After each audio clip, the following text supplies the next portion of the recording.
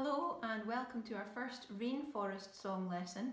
Today we're going to learn a traditional Japanese song called Kaeru. It's about the tree frogs that live in the temperate rainforests of Japan. So let's start by learning the sounds that we need. Kaeru no uta ga. Let's try it together.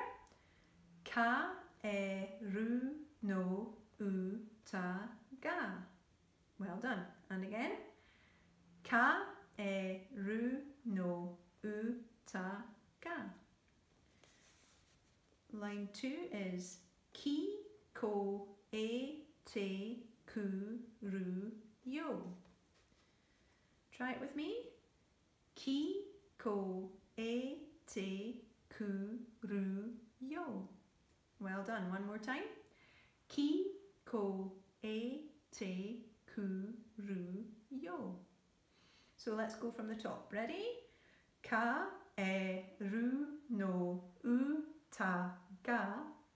Ki ko e te kuru yo. Well done. The tune sounds like this.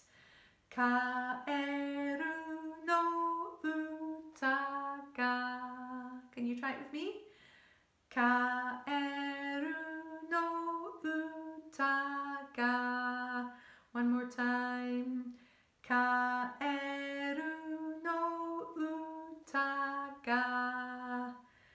Ki ko e te kuru yo. Let's try that line. Ki ko e te kuru yo. Lovely. From the top. Ready, here we go. Kaeru no uta ga.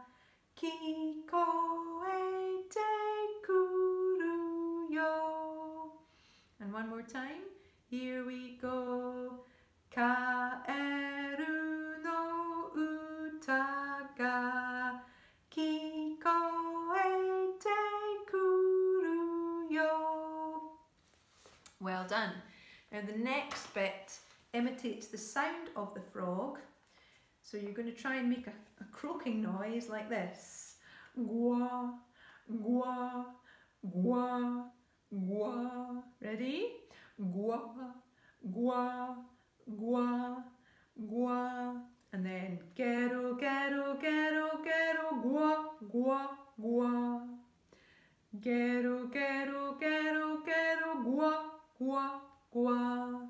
Well done. So have fun making your voice sound like a frog. Let's go from the beginning. Here we go. Kaeru no uta ga. Ki ko e te kuru yo. Gwa, gwa, gwa, gwa.